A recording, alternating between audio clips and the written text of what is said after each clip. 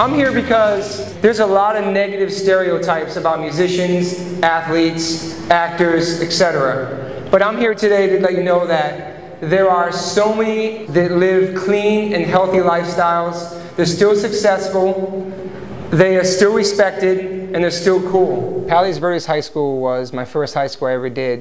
It was in November. 3,000 kids. And when I got there, there's always signs hanging up, you know, it's usually like saying, I mean, I don't know, I haven't been in high school in years really, but say no to drugs or don't do this and that. There was like anti-cocaine, anti-heroin. You know, the kids were really silent when I was speaking, you know, they paid attention, you know, then when it came to asking questions, there was a lot of questions like, you're not straight. They're calling me out basically, you know, and a lot of the kids, you know, a lot of kids listen, but a lot of kids had a lot of questions. Is your son straight edge? My son is straight edge, yes. He's 7 years old, man, come on.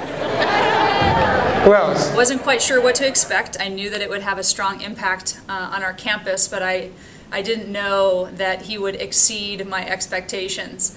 And the kids were into it. They were listening, they were involved, and I think it made an amazing difference in the lives of the kids here today.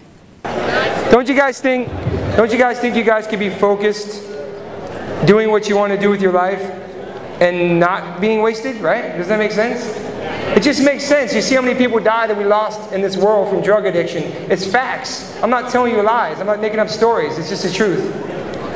More questions? Breakdancing. Breakdancing. I'll battle you right now. Want to battle? Want to battle? I'll battle you right now. I'll battle you right now. Who else? I was breakdancing before you were born. All right. Give me a shirt though. Before I went in there, I was kind of just like iffy on just like whether everything's good or bad, but now I'm kind of like mainly against it, and I'm really considering going straight edge.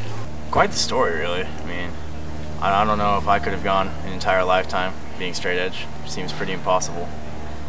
Why do you think it's impossible? Just peer pressure and... No, because it permeates every facet of society. You know, you look at anything today, you're going to see drugs, drinking.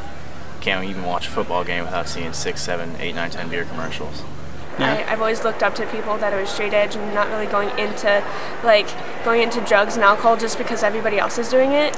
I thought it was kind of impressive how he's like a musical artist and he's surrounded by like drugs and alcohol all the time, and he's like completely straight edge. Put your hand there like this. Put your finger up. Everybody. I came really far for this. Put your hand up.